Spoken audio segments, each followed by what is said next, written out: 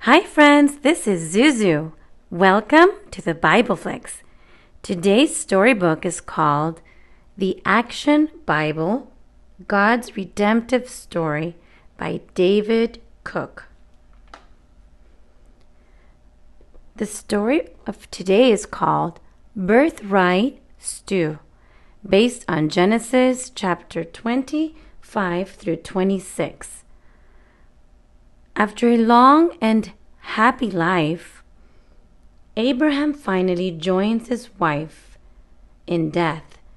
Isaac leads Abraham's tribe to the burial cave of Machpelah to place the body of its great chieftain beside his wife Sarah.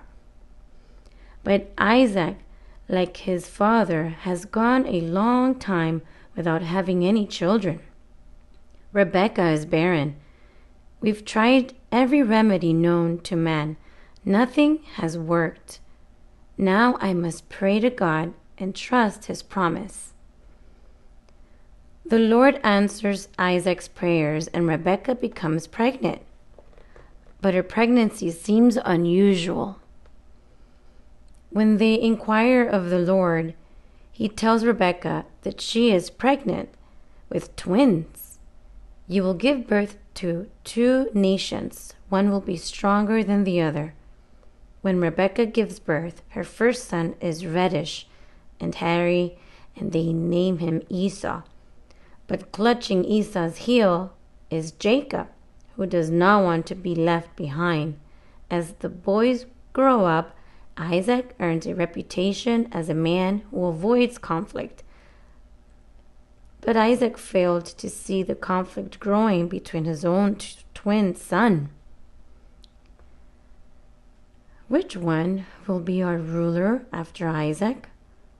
Esau is stronger, but Jacob is more clever. Esau has the birthright because he is the oldest, but I'd be surprised if Jacob doesn't do something tricky. If I were Isaac, I'd pay more attention to the competition between those 2 boys. One day, when Esau returned with fresh food from hunting, Isaac praises him. Esau is a mighty hunter. Yes, he's strong as an ox and dumb as one too. Jacob bides his time.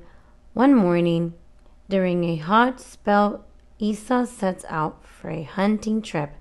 This is the chance Jacob has been waiting for. Esau will find game at the waterhole miles away from here. When he gets back from the long day's hunt, he'll be tired and hungry. I'll be ready for him.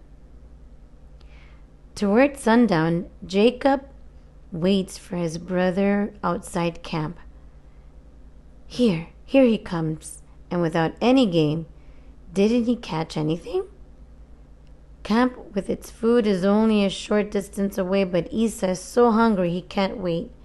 I'm starving. Give me some of your stew you're making.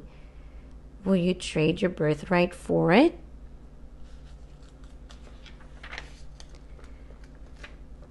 Well, that's a dumb question. Is a birthright tasty and filled with savory meat? I'll take the stew. Here's the stew. Swear that your birthright is mine. I promise. The birthright is yours. I'm dying of hunger. Let me eat. Here, eat all you want.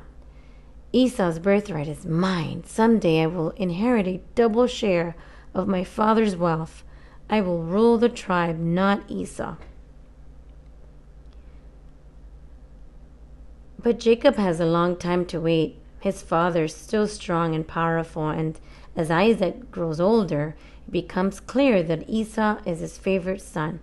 Jacob realizes that tricking Esau into giving him the birthright is not enough.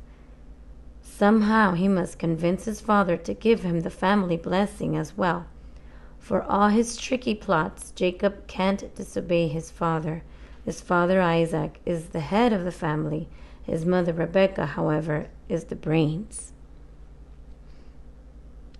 Isaac doesn't know that Jacob has already claimed the birthright that belongs to Esau.